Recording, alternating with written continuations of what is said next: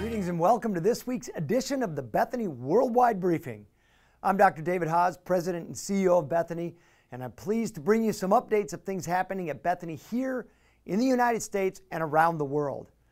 Our first update is a heartwarming one that shows how the Lord leads people at any age.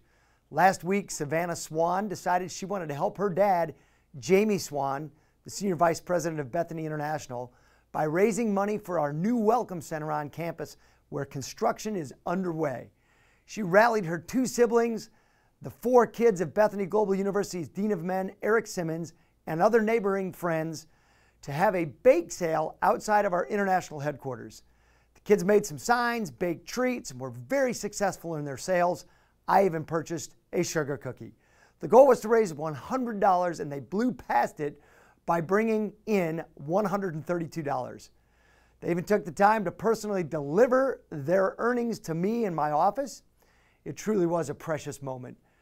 Praise God for these children, their heart for Bethany, and the desire to help at such a young age. We're excited to report that new construction is underway at the Welcome Center. We had paused construction in the past, and it is now underway again.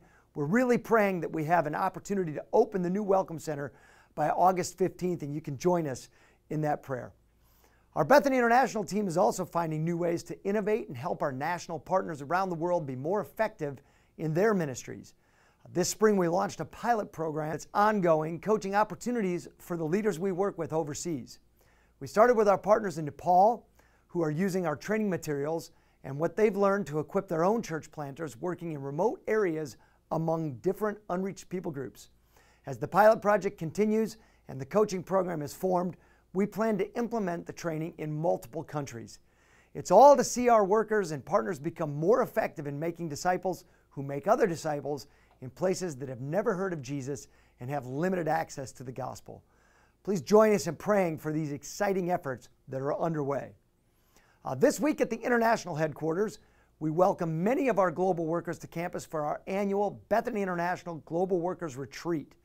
This event encourages, supports, and ministers to all the global workers who are able to attend.